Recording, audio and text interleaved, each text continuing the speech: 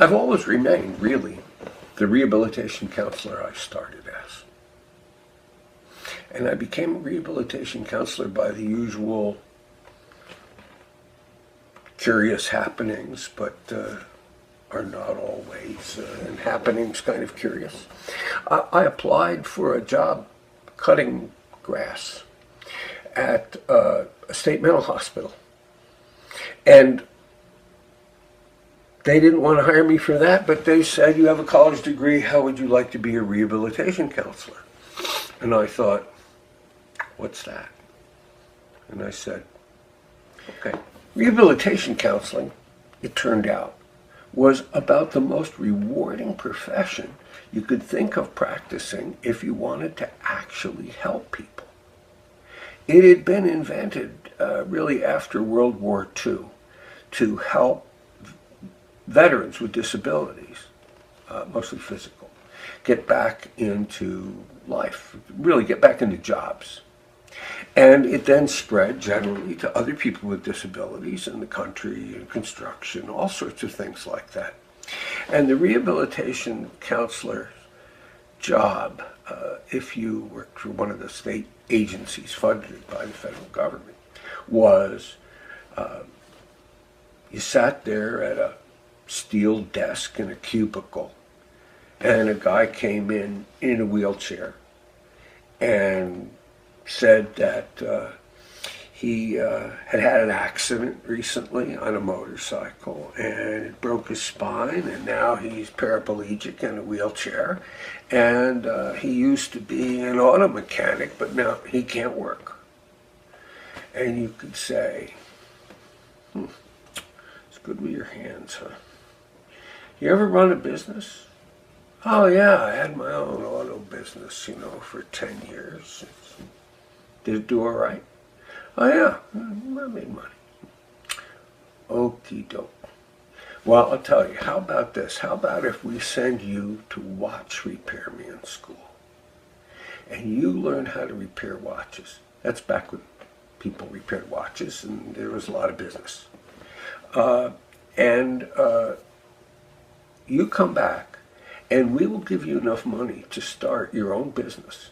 And we will buy you a van that's accessible, hand controls, has a lift on it, and get you going, and call if you need anything.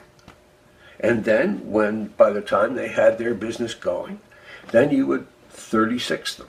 And 36 on the scale, the national scale of the stage of rehabilitation the person was at. Told you they were done. On to the next. Well, it was the only federal program that actually returned what was spent on it. As a matter of fact, the figure was, at that time, that the vocational rehabilitation program for the states paid back in taxes what had been spent on it 13 times during the lifetime of the person. Well, there aren't any other programs that do something like that. And it was so wonderfully common sense. But what it trained you to do was to separate the person from the disability that was in their way of being able to work, in this case, and with it came a good life. And then see what you could do to help them overcome those things that were in their way with a little bit of help. Maybe sometimes a lot of help. But the orientation was, it was worth it. Now, some people, as rehabilitation counselors started to see more and more seriously injured people and impaired people, this formula and thing didn't work anymore because it wasn't returning people to the workforce in the same way that it had been doing. There were different kinds of disabilities now, frankly. So, at any rate,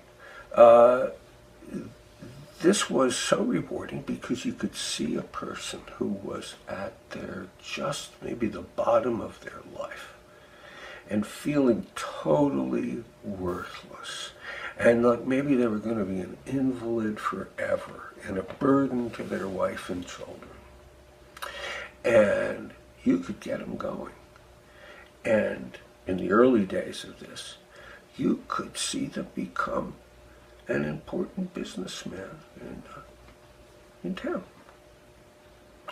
See a person flourish. So it was a really wonderful way to think about people. It was really new at that time. Well, really, doesn't that really teach you to see, as I said, what is in the way of a person? And psychotherapy and psychoanalysis is, as has been long pointed out, a kind of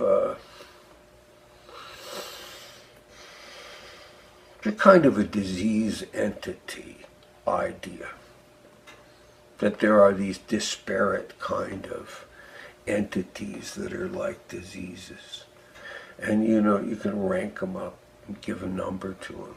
And they're, as different from each other as diphtheria is from whooping cough. This is all silly, of course. But in its kind of disease-oriented mode, what it doesn't see is what you see if you were a rehabilitation counselor. And then later, in the field of developmental disabilities, it was an extension of that because the orientation of the entire field was that way.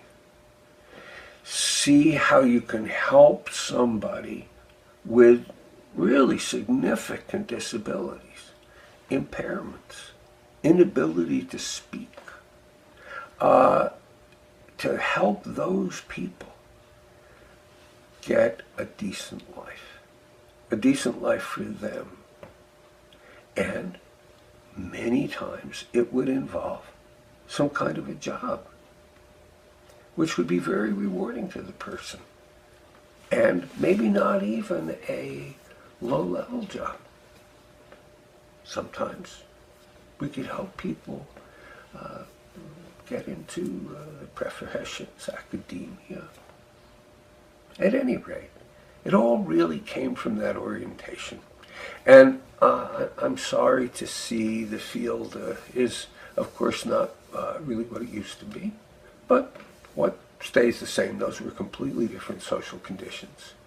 But it, I think, and the developmental disabilities movement to follow, showed how you can look at a person and think about how you can practically help them overcome what the difficulties are and go on to have a good life. Really, isn't psychotherapy just as simple as that?